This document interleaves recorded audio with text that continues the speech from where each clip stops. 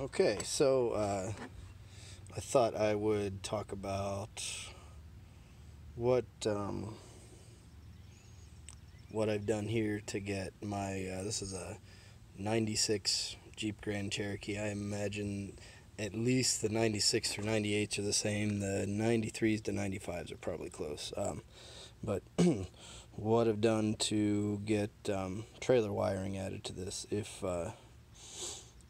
anybody else runs into the same thing. So what I've done here, and this guy up here I just happen to have already because I've got a radio back here. I do ham radio. But this is a thing called a rig runner. It's basically just a power distribution box. So up at the front here, this guy is fed directly from the battery. These connectors are called Anderson power poles, by the way. Great little things. This is power for the radio. That's on a 25 amp fuse. This guy will get to, and then we got 10 amps here. And this is feeding I believe this was a Kurt. Does it say on here? I think the kit was from Kurt Manufacturing, the company's called. They make a lot of other trailer junk. Let's turn the light on here. Maybe not. But basically what I did is bought the Kurt, it's called a T-connector kit for trailer wiring. And if you can see in here, you get a connector that will go in between your factory harness. This is one end, and then this end up here is the other end of the factory harness that goes out to the taillights. And that T-connector goes in between and then splits off into this box here. And well, basically this box just has I assume some relays or some other solid state logic in there to feed power to the trailer lights. You get a flat 4 connector out of this, so that's why we need 12 volts up here. They say it takes 10 amps. I imagine it's more like 6 to 8, but you know, overspec it. So this guy's coming up here to my 10 amp circuit, and then what you get out of it, and obviously there's another side of this for the other taillight, for your turn signals to work properly.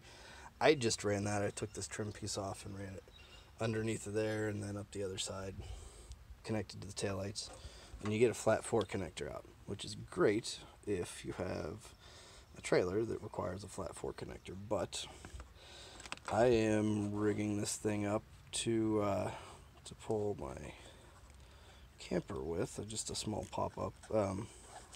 So I need that. That is a 7-pin connector, and if you open it up, you can see there's a lot more jazz in there.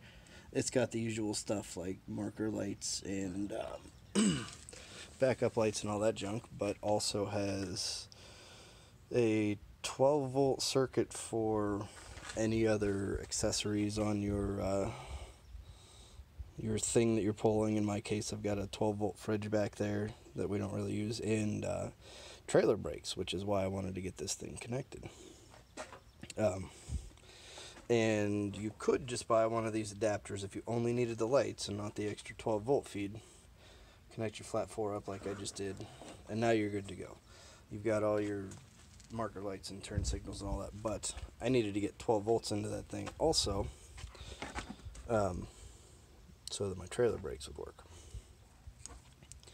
And this connection right here is going to the two 12-volt, well, the ground and the 12-volt pin on my 7-pin connector down there, and you can see if I plug it in, I'm feeding this thing with 25 amps. I don't think it's going to need that much. If my research is right, the trailer brakes are going to draw probably 8 to 10 amps. But you can see if I plug that in, the indicator light back here that says I've got 12 volts working lights up. And you'll also notice the vehicle's off, keys turned off.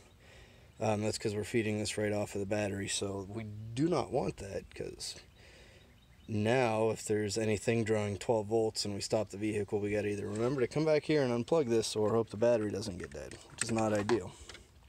So this is where the fun parts, and this is why fun starts, and this is why I thought I'd make a video about what I did. I picked up this, if anybody's interested in a specific part number. Excuse me. It was basically a relay kit for oh, excuse me, an electric fan. I live down the the road from one of the Summit Racing facilities, so lucking out there. Anyway,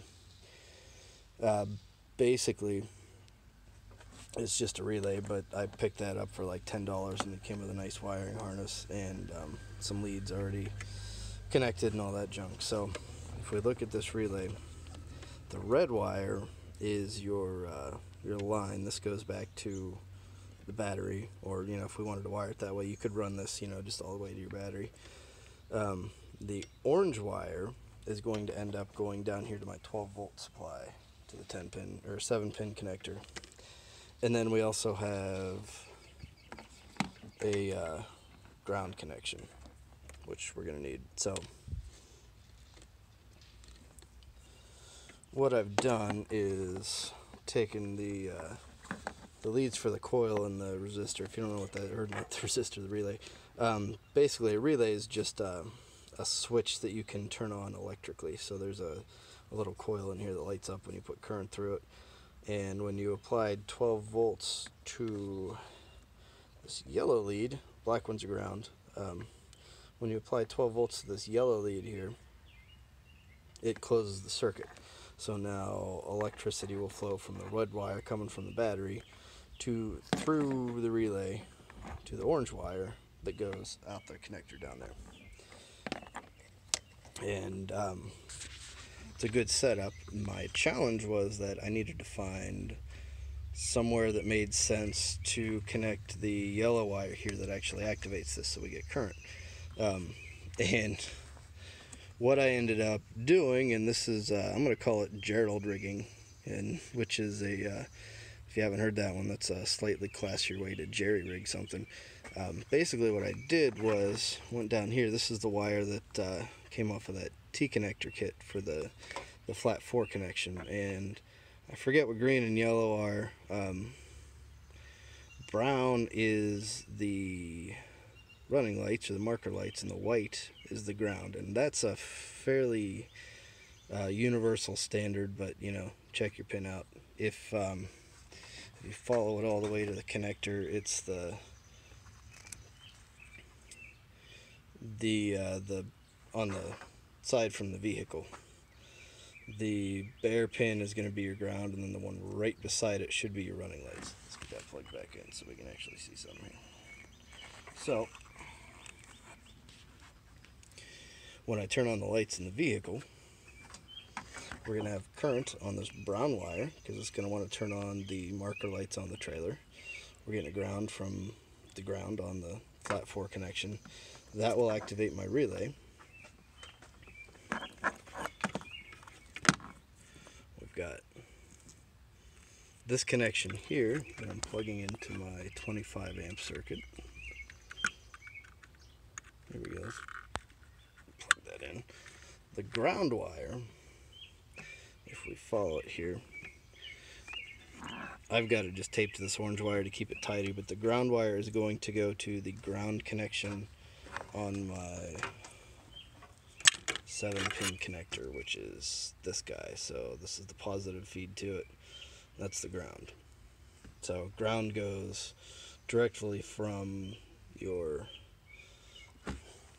7-pin connector to, in my case, this distribution box, but it could go directly to your battery ground if you're not running one of these guys.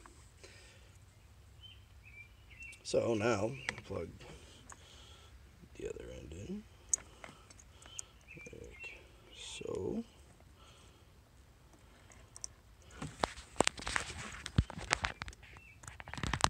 There we go, like so. This guy is probably longer than it has to be. It's just a jumper rod laying around. So this is going down to our 7-pin connector. You'll notice no lights. We're going to go up here, turn on our vehicle lights. Actually, the marker lights would probably work. I'm not sure if the marker lights would turn on the trailer markers or not. Yep, they do. So we're going to drive with our marker lights on in the vehicle. Then you can see down here, I really like these connectors with the LEDs because it makes it easier to troubleshoot your wiring if you have trouble with your trailer wiring. But this one, if you can see, it says TM. The M is for marker, so that's the trailer marker lights. And up here, this guy's the 12-volt feed. And when we turn the vehicle lights off,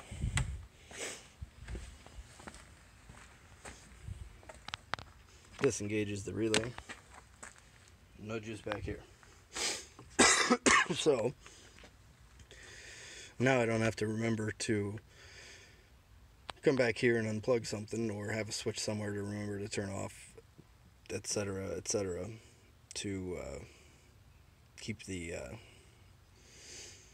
trailer from draining the battery. So hopefully that helps somebody. This would be applicable to just about any. It's mostly older vehicles that were intended for a flat 4 and instead of that 7-pin jobby. So anybody doing something similar could use this. It doesn't have to be specific to this vehicle, but hopefully that helps you out.